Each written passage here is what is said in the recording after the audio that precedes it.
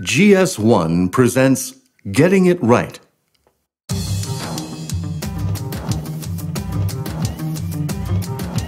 Barcodes have become an essential tool in improving industry sector efficiency throughout the supply chain. Barcodes are the key to automated processes throughout the retail sector, in dispatch, transportation, warehousing, reordering, invoicing, and payment, not just in the retail store itself. The GS1 barcode is the longest established and most widely used barcode. It is an indispensable product marking method that is found on virtually every consumer product in the world. That little beep that people associate with the checkout of a supermarket is a laser scanning device reading the information encoded in a GS1 barcode symbol. You would probably congratulate yourself if you had a 99% success rate in a key aspect of your business. But when it comes to barcodes, even a 1% error rate can be costly.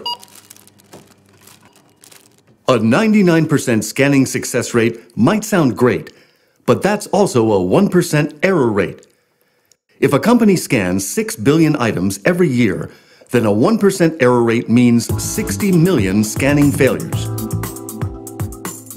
It has been estimated that the cost of handling non-scannable outer cases alone within an automated distribution center is somewhere between 40 to 60% of the cost of the case itself.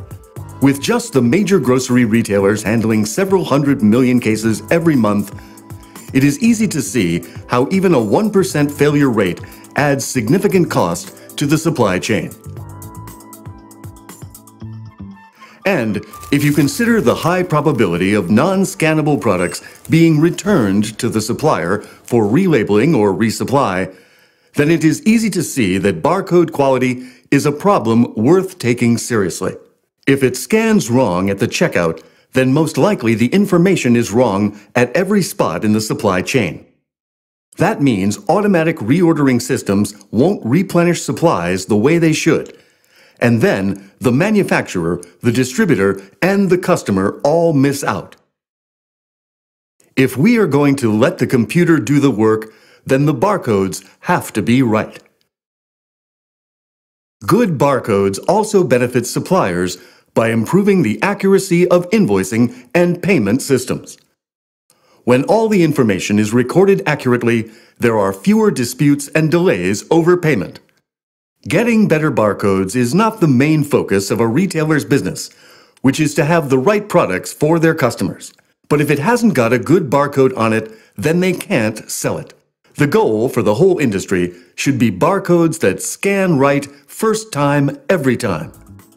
As companies invest more in automatic goods handling systems, their suppliers may find that the sanctions against poor barcode quality become more severe, with fines and delisting appearing in the options.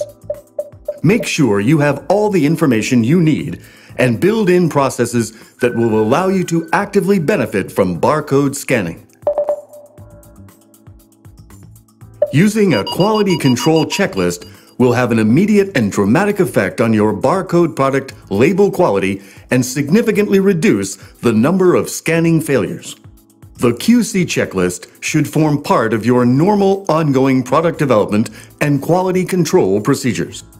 Each and every product in your range should be checked against this checklist in order to ensure that all the barcodes marked on goods are correct in every way: data content, symbology, position, and print quality. It ensures that printed barcodes comply with the specified standards and provides the reassurance to all that the barcode symbol will scan correctly throughout the supply chain, leading to untroubled supplier-customer relationships. Before you even get to print a barcode on your products, the first thing you need to do is to identify each product or consumer unit with a number. This number is called a Global Trade Item Number, or GTIN. It is unique all over the world and is a key to access information about your products in a database. To correctly identify all your products, you first need to list all of them, including their variants. Make sure you go into the finer details like color, size, and volume. Once your list is done, you then need to allocate a unique GTIN to each different product. Using your list of GTINs, allocate sequentially.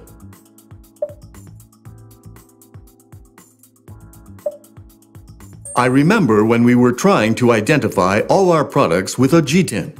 We decided to put meaning into the numbers we were giving to our products. I remember the first digit would correspond to the color of the wine, the second would correspond to the size of the bottle.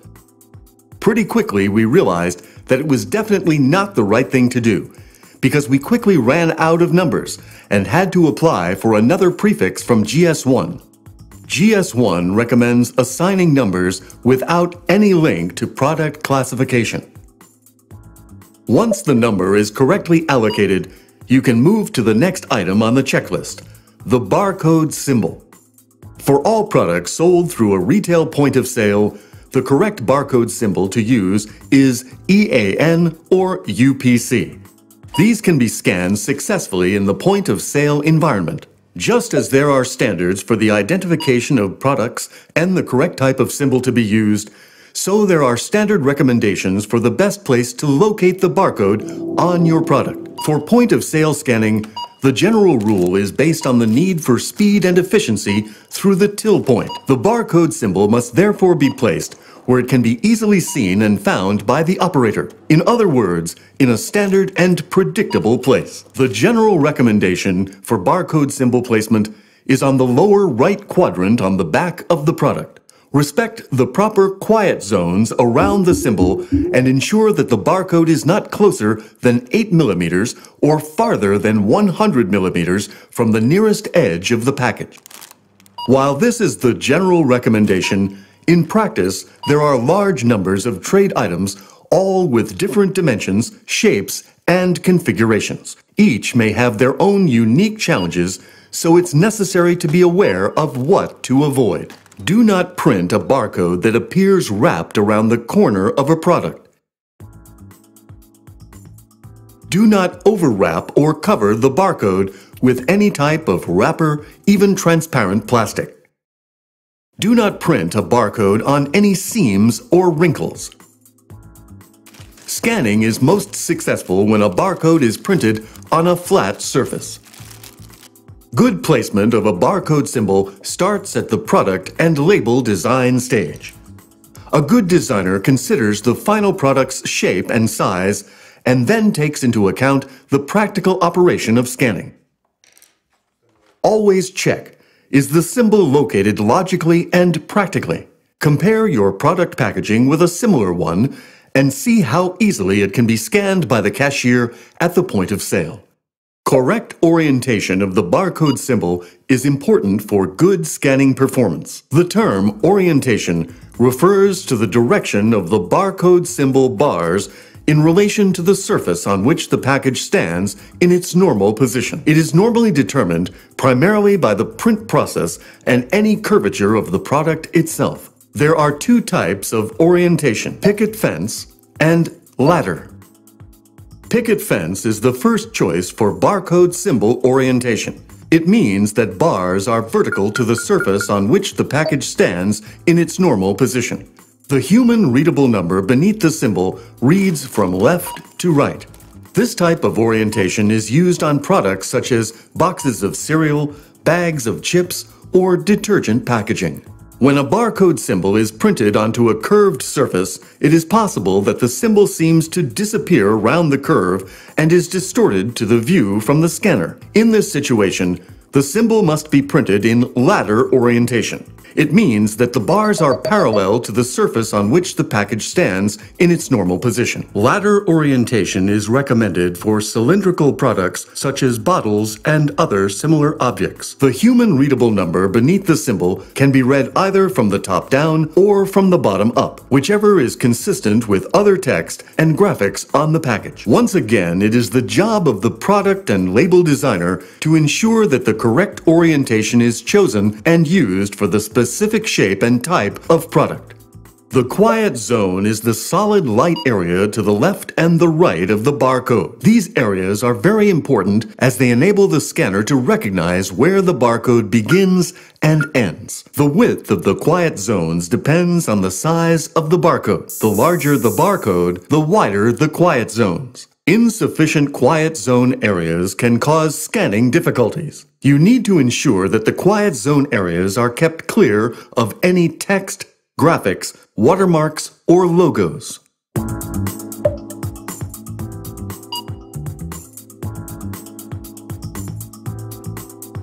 The usual size for an EAN 13 barcode symbol used in retail is 22.85 millimeters by 37.29 millimeters.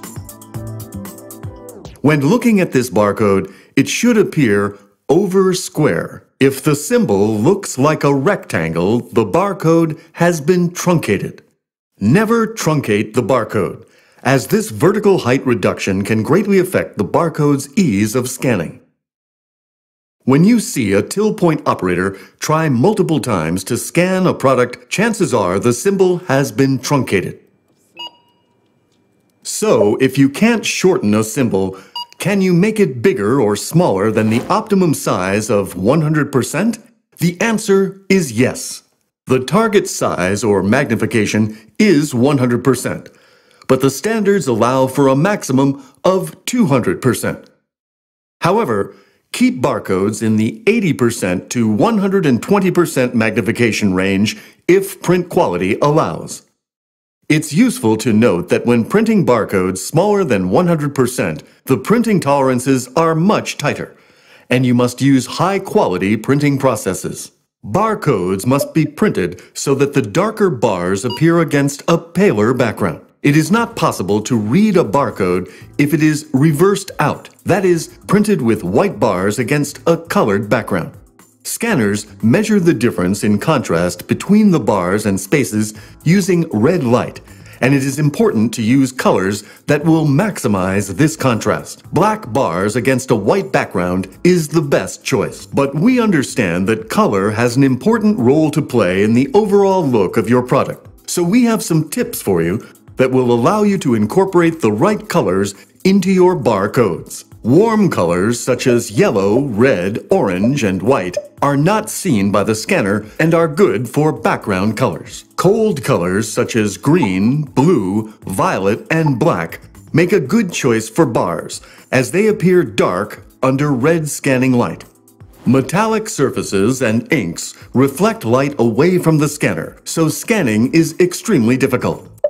If using a transparent or semi-transparent substrate, do not rely on the color of the contents of the packaging to provide a background color. Print a background in white, yellow, orange, or red to provide a solid contrast with the bars of the symbol. It is not always necessary to introduce black as an extra color if the existing colors used in the packaging design can provide a scannable combination. It is important that the bars be printed using a solid color, no matter what type of printing process is used. With the increase in use of technology and computerized graphics, more and more designers are using integrated software packages to create images of barcodes as part of the packaging design, and these, used correctly, can produce good symbols. However, it's of utmost importance that the designer consult the printer who will be printing the labels.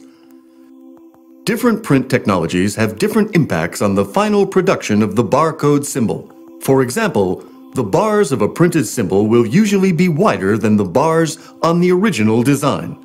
This increase in width is known as print gain, and allowances need to be made for this on the design. It is not possible to check visually whether print gain or print loss has occurred during the printing process. The only way to adequately address this point is to verify your barcodes. Verification measures the printed quality of the barcode to international ISO standards and is done using a piece of equipment called a verifier. A verifier is a scientific device taking precise measurements of each individual bar and space and the amount of light reflected from each. It is all very well knowing that your barcode is incorrect, but a verifier must be able to identify the problem to allow you to take the necessary corrective action. It is therefore important to use an ISO grade bar code verifier. Scanning is no substitute for verification, as no two barcode readers are identical. They vary from wands to lasers to cameras, from manually operated to automatic. Ambient light will vary, as will the distance of scanning. At its most basic level, verification is an insurance policy helping to assure you that your barcode will scan first time at all levels in the supply chain, thus enhancing your supplier-customer relationship. But it's more than that. As part of an effective quality assurance system, it can help you win business. Where do you get help with verification? Check with your local GS1 organization if they provide a verification service or if they have accredited alliance partners who can assist you. Your local GS1 organization can also help by providing a provisional artwork verification report before the packaging design is finalized. Having information about a product's barcodes prior to the final printing is a valuable opportunity to reduce any errors in the final print run and benefits everyone involved, including printers. However, please remember that the provisional report does not check the scannability of the finished package and label, so a final verification report is also required. By incorporating verification into your quality assurance systems, you can ensure that your barcodes read first time, every time. It is good practice to assign the role of symbol quality manager to a specific individual in the organization. Their primary objective will be to ensure good quality barcode. Let's get it right and ensure our products scan first time, every time, with no problem.